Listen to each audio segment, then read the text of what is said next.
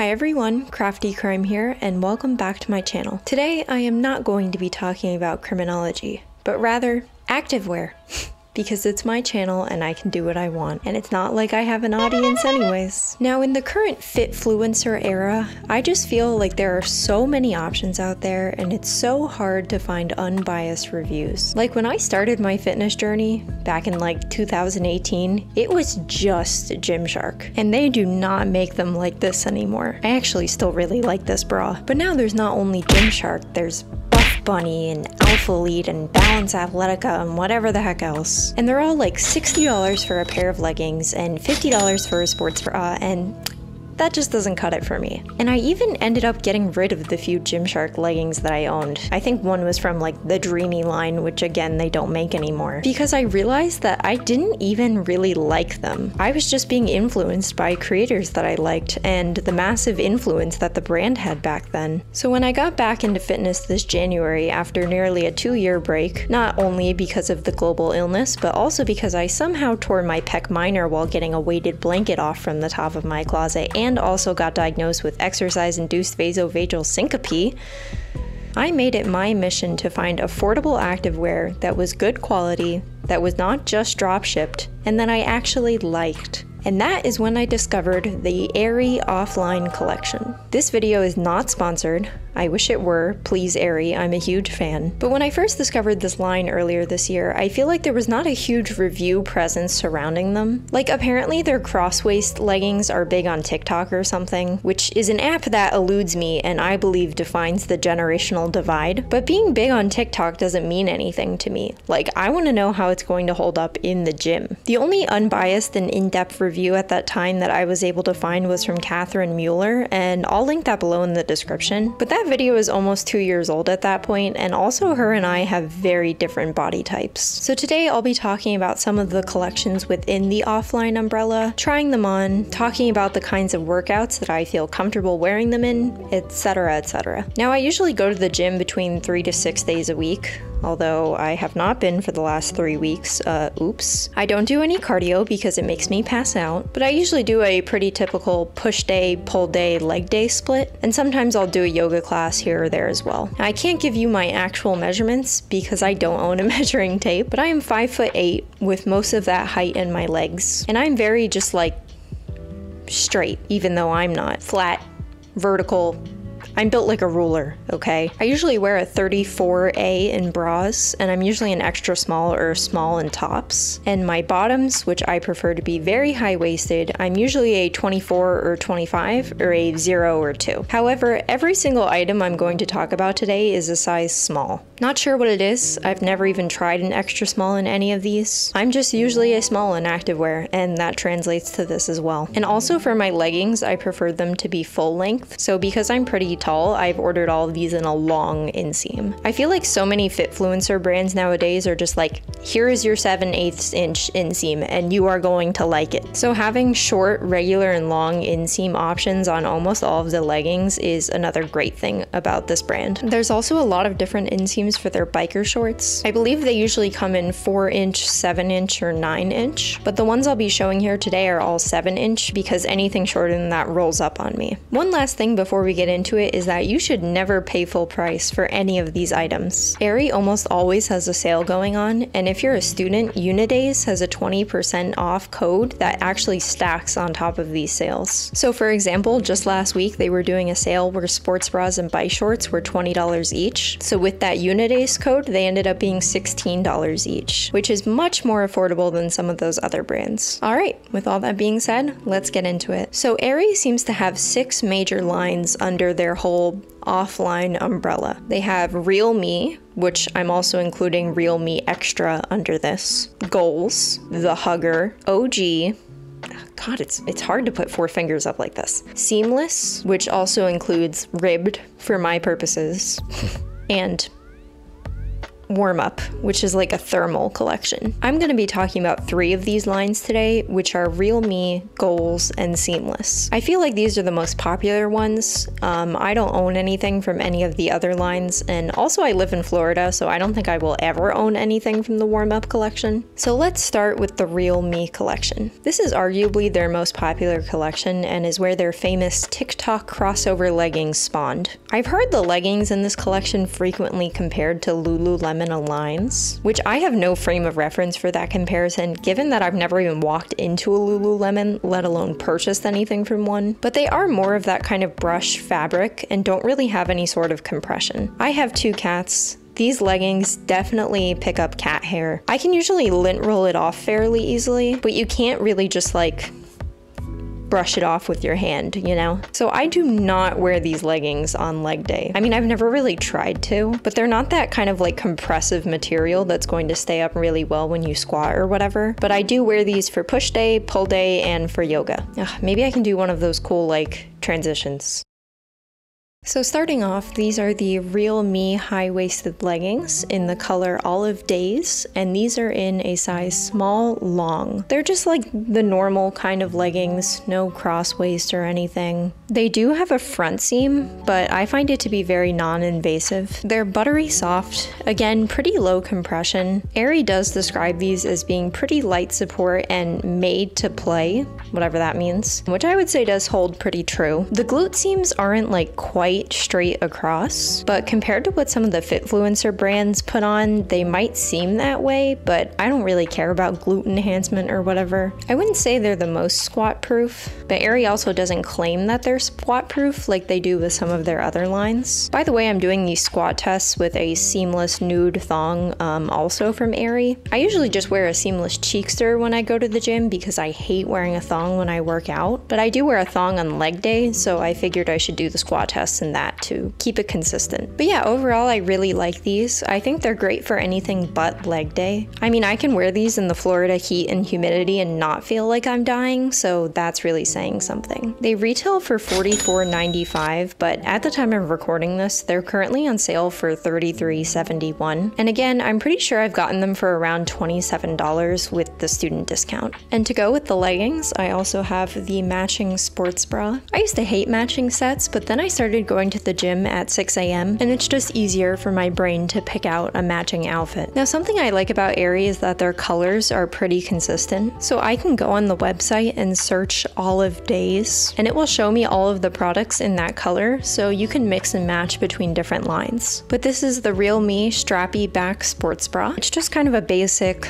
long line sports bra. Sometimes I take the cup pads out of my sports bras, but I find that these bras in particular in the Real Me line can get kind of like nippy if I'm not wearing the cup pads, which I'm not a big fan of. Also, a lot of their sports bras have color coordinated cup pads, which I really appreciate because sometimes when you take them out to wash the sports bra, it can be kind of hard to find which one they go to again. They are just the circle kind though, which can look kind of weird on lighter colored bras. They're made from that same buttery fabric. They're definitely like a light to medium support. You know, I'm not worried about like falling out of them. It's probably just a light support though if you have a larger bust than me, which isn't hard. However, what I really like about this bra is that I can take it off just by, you know, like slipping the strap off and stepping out of it. Now that's probably not the case for someone who isn't built like a ruler, but there's nothing I hate more than struggling to pull a sweaty sports bra off over your head. So being able to step out of it is a big win for me, especially because I'm already getting sweaty filming this and we're only on the first outfit. One thing I will say though is that because the straps are so thin, they might cut in a little bit. It's never really bothered me because again, it's that same like buttery soft fabric, but it can definitely happen if you're a bit more built than I am, so just be aware of that. This sports bra retails for $34.95 and is currently on sale for $20.97, which is where I would say their sports bras typically fall into that like $20 range. So next up is the Real Me high-waisted crossover legging. These are the exact same legging, just with a cross waist. Again, I have them in a size small long. They still have a front seam. Again, it's pretty non-invasive. The cross waist is kind of like this fold over. I'm not sure if that's how other brands do it. It's not the most high-waisted in the world.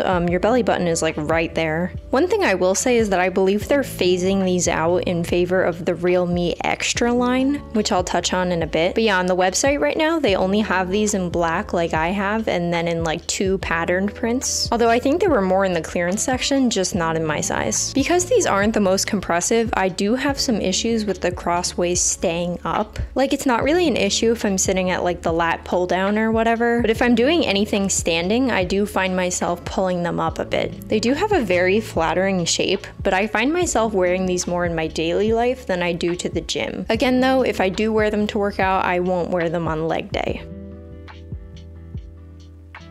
Like the previous leggings, they retail for $44.95, but are currently on sale for $33.71. So this sports bra is one of their newer releases. It's the Real Me Ruched sports bra in the color Royal Berry, but this one comes in a lot of cute and bright colors for the summer. Now this is the same fabric as before, but the straps are a lot thicker, so it's less likely to dig in. It has this really cute back detail as well. I'm not the most comfortable doing things that require like bending over in this bra, like yoga. I don't feel like I'm gonna fall out or anything. It's just a lot lower cut than I'm used to. It's light support. I think that if I had a larger bust, I probably wouldn't be comfortable wearing this. And unlike the last bra, I'm actually not wearing the cup pads with this one because for some reason I find that it gets a little less nippy. I think there's just more fabric in that area due to the ruching. And I mean, does this not just look exactly like the Alphalete Amplify bra? Even in the back. But instead of being $52, this one retails for $34.95 and is currently on sale for $26.21. So there you go. Next up, I have the exact same pair of leggings, but this time as shorts. I don't even know if you can see that. Here, I'm on my tippy toes. Literally the exact same thing, except that these are shorts with a 7-inch inseam. I like 6 or 7 inches because it doesn't roll up on me. I always see people being like, why do my shorts always roll up on me? And they're wearing like 3 or 4-inch inseam shorts. Like, you gotta at least get it partially over your quads, and then that won't happen. Now again, I think these are largely being phased out in favor of the Real Me Extra, but they also just introduced these Real Me ribbed shorts, which are this same short in the bottom part, but the cross waist is ribbed. So hypothetically, it's more compressive and might not suffer from some of the same rolling down issues. Again, I don't think there's much to say here that I haven't already said. I don't really wear these on leg day, but I do wear them in my daily life a lot outside of the gym as well. I think they're very flattering, again, with the cross waist. They retail for $34.95, but are currently on sale for $26.21. I like how the shorts are actually cheaper than the leggings. Some brands make them the same price, even though you're paying for like a third of the fabric. So I'm always just like, why? So finally, I have the Real Me Extra Pocket Bike Short, and this is in the color Marbled Blue. Now, the only major difference here is that these ones have pockets. I would put my phone in there, but that's what I'm using to film this video, so. But yeah, it can comfortably fit a regular iPhone. I have the 13. I don't know about the Pros though. I think maybe you'd be able to fit it in there. I don't really have preferences about pockets in my leggings either way, but they're nice to have. Now, I have seen some people in the reviews saying that they've had issues with the stitching on these shorts coming apart, especially in that pocket area. I've never had an issue, but maybe it's better to avoid the pocket ones if you're worried about that. Again, there is a front seam, but it's pretty non-invasive. This might just be anecdotal, but I find that the cross waist on these stays up better. Like, I don't find myself adjusting as much. And I think maybe the cross waist feels a little bit more compressive in this one. I can't exactly tell. These retail for $39.95, so a bit more expensive, and are currently on sale for $29.96. I'm going to talk about the sports bra at a later time because it's actually from a different collection. So that goes back to what I was saying earlier about how you can mix and match colors from different lines, which I really like. So next we have the Goals line. Now this is their compression, high impact, traditional workout gear. Sometimes they make some interesting choices with the styles, but these are going to be very supportive and great for high impact workouts. So first up, I have the Goals high-waisted legging. Again, I have these in a small long, but I kind of wish I had them in just the regular, because I feel like with the long, there's a little too much fabric, and then when you're like pulling it up, because these are so much more higher waisted than the other ones, it's just a little awkward. I'd maybe stick to the regular inseam for this one. Some people would also say to size up with this collection, but I think that's maybe just advice for people who aren't used to high compression leggings. Like, at least compared to how my old Gymshark leggings used to be, these are not as compressive as that. So I would probably stick to the same size if you want high support. This fabric is described as being smooth and slick, and I can definitely attest to that. I can brush cat hair right off of them. They have no front seam, and I don't have any problems with camel or Barbie crotch with these. They don't move at all. They're very squat proof, and I always wear these on leg day. One weird like quirk, I guess, about these leggings is that they have no bottom seam. It's a raw cut hem, which I mean, I don't think has ever really made a difference with these leggings. If anything, that's one less seam that can come apart, but it's an interesting choice.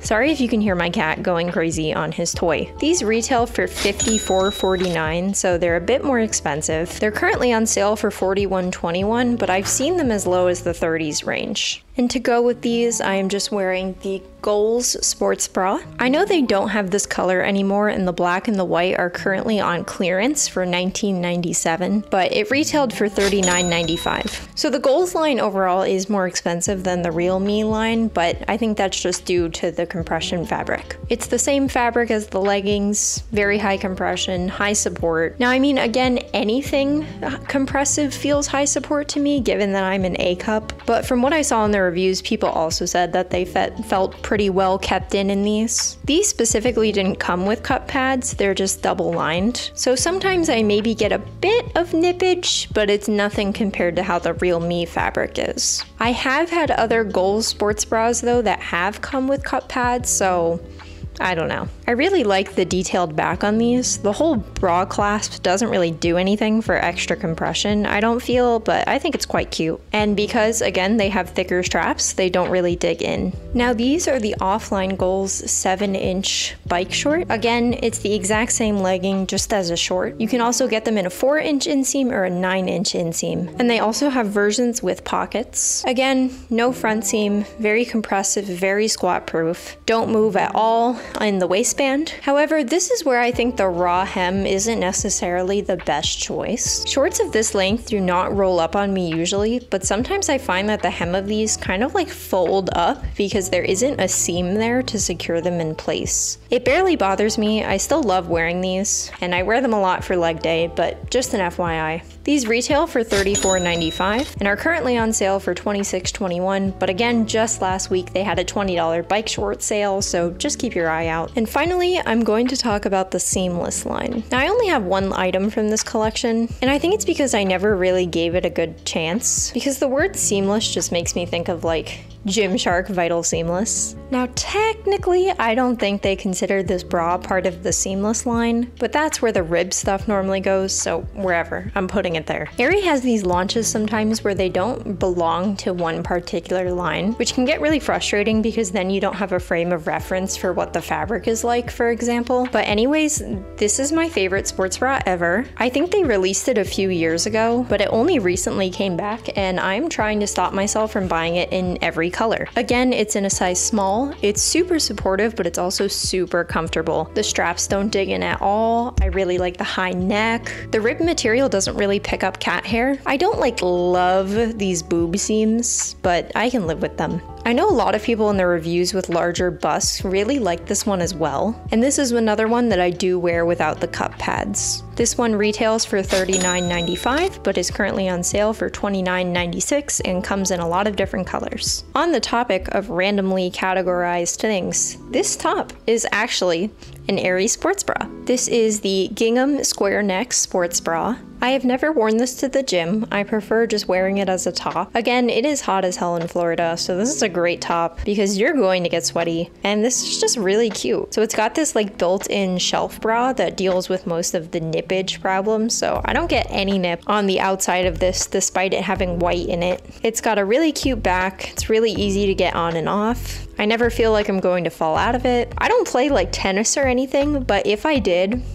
this would be so cute. So yeah, overall, if it doesn't have like a line tied to it, then it's kind of hit or miss. This is like a waffle fabric, which I wouldn't have expected. But if you see something like Real Me Ruffle or Real Me Macrame, you can know that they're part of that Real Me buttery soft low compression collection. They just have like additional little details. So overall, your goals and your seamless collections are going to be more high impact. If you want that traditional compression fabric, then goals is the way to go for that one. Otherwise, if you want high support, especially in the sports bras, then the seamless collection seems to be the way to go. Real Me is great for like daily life, for yoga. And again, I wear them for push and pull day because I just really love how soft they are. I don't constantly like feeling like I'm being squished. So I do like to wear those to the gym, but I know some other people don't. Overall though, I think Aerie has a great thing going with this offline collection. Honestly, a great thing going with the brand as well. I mean, I think their diversity initiatives over the last few years have been really powerful. It's really awesome to go on the website and see all of these different models. But yeah, I think they're a really good option if you're looking for some new activewear. And again, they did not pay me to say any of this. I sat and filmed this for an hour and got really sweaty out of my own will. If you enjoyed this video, please make sure to like, comment, and subscribe. I usually make criminology content on this channel, but who knows? Maybe there'll be other videos like this in the future. I'll see you all in the next one.